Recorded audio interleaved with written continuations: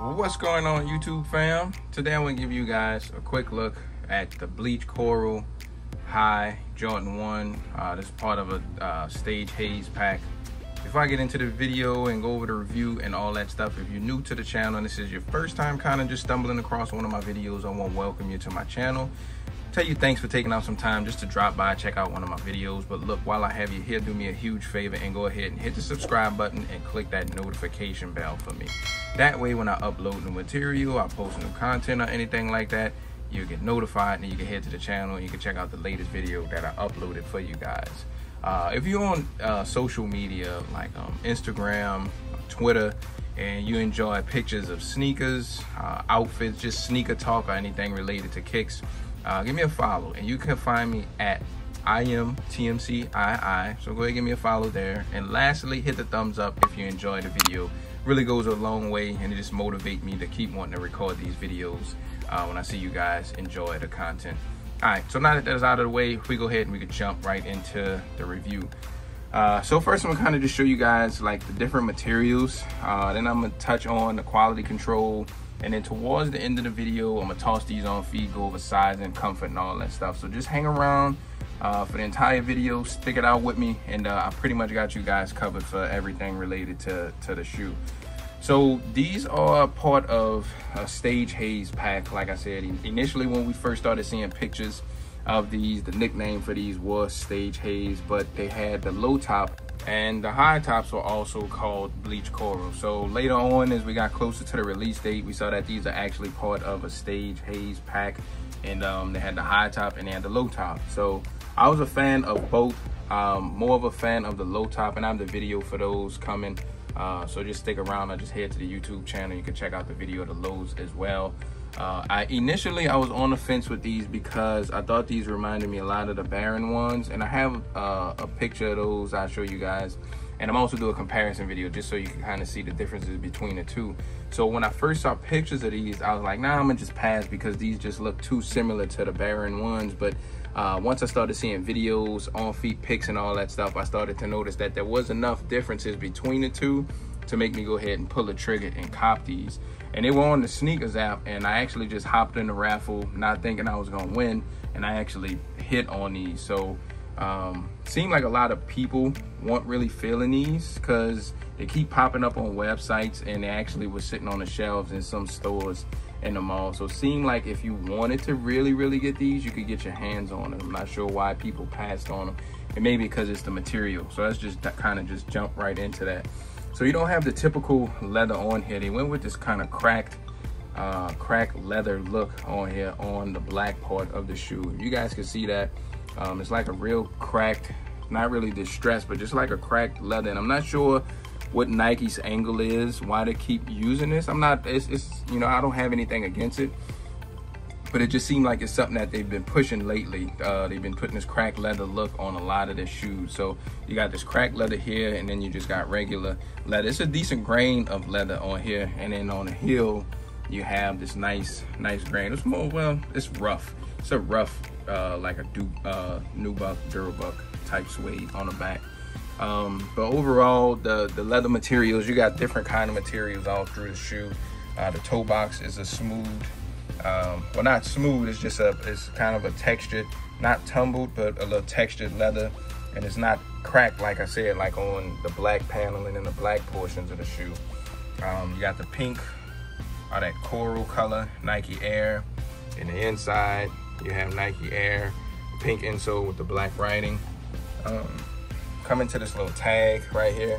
This is just, you guys can pause the video and you guys can read this if you want. Just to let you know that they used this cracked type leather material on the shoe. So that's pretty much it, man. It's regular Jordan 1 silhouette. It's just this new color blocking and new this cracked leather that they went with on here. Like I said, it's just something that Nike's been experimenting with, look like it, because it's been on a few shoes so far. Here's the outsole, regular typical Jordan 1 outsole that we all know and love. As far as anything else with the kicks, I think that's pretty much it. Quality control wise, it's okay. The QC is decent, it's not the best. Because what I mean is, like, I have some glue marks on my pair.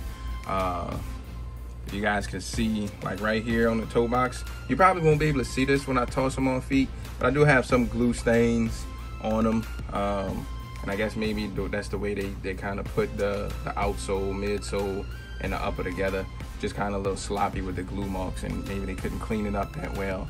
It's not the worst, because I had some pairs of shoes from Nike, and it's been horrible, but it's not the worst. You know, I've seen worse. Don't have any glue or anything on the back tab. Overall, the QCs is just decent. It's not the best, not the worst, but it's just kind of expected at this point with Nike. You know, I don't really expect top-notch quality control from them anymore. I think you're just setting yourself up for disappointment if you do. That's pretty much it for the quality control. I'll show you guys the box. You do get extra set of laces. If you're not a fan of the black, you can put the coral or the white in. So I like how they gave you some options. Regular Nike box that we usually get with the Jordan 1 black with the red writing. Come down to your label. Have the little QC code. You can open up your camera, scan that, and it usually just opens up the Nike app. I believe at some point we'll be able to track and authenticate our shoes, but for now, just open up the regular Nike app. So there's your color breakdown, product code, and all that good stuff. No special tissue or anything, regular tissue that we normally get with the J's. You got a little quality control stamp on the lid, and that's pretty much it as far as the box go. Show you guys the kicks one more time. Before I take them off here, do me a huge favor, leave me a comment. Let me know what you think of these. Huge fan of you guys. When you guys leave me comments, I kind of try and chat back with you guys down in the comment section. If I don't reply back to your questions or what you ask or say, I'm gonna hit the heart button or the thumbs up button next to your comment. So let's chop it up down in the comment section. But I'm gonna take them off here now. I'm gonna toss them on feet. I'll show you guys what they look like on feet. Y'all hang tight. All right, guys, here's a quick on feet look at your bleach coral Jordan 1 highs or stage Haze Jordan 1s, whatever we nickname and calling these. Just want to show y'all what they look like really quick on feet. First things first, we just kind of jump right into sizing. It's usually my most asked question from you guys whenever I post pictures or have videos or anything. So to me, I have like a medium to somewhat narrow foot, and I don't feel like my feet are doing any growing, and I like a snug and exact fit. And to get that fit, I usually go down a half size in my ones. So I went down a half size in these, and they fit me perfect. It's not like a snug, painful fit, but it's a snug, tight fit like I like. And I think with ones, like the more you wear them, they eventually gonna start feeling better on your feet and break in. So if you like a snug fit like me, I think you can go down a half size and you'll be cool. If you don't like that fit, go true to size. If you have a medium to a narrow width foot, you want like a little bit of room, you don't like that snug exact fit like me, just go true to size and you'll be cool. If you have wide feet and you want a snug and exact fit, I think go true to size and you'll be good to go. However, if you have wide feet and you want a little bit of room in your shoes, a little space, then you might want to consider going up a half size. All in all, I do think true to size is the play in these, but it's all about size preference and how you like your shoes to fit. As far as comfort goes, the Jordan 1 is a technology from early 80s, and the tech hasn't changed much. This is a really flat shoe. You feel a lot of the ground when you walk in them. It's not uncomfortable by any means. You could casually rock these all day long, not be in any kind of pain at all. I think you'll be a-okay. And with ones, I just feel like the longer you wear them and the more you wear them and break them in, the better they start to feel on feet anyway. So that's just what I think. But I'm gonna wrap it up here. As I mentioned earlier, if you guys are new to the channel, subscribe, hit that notification button.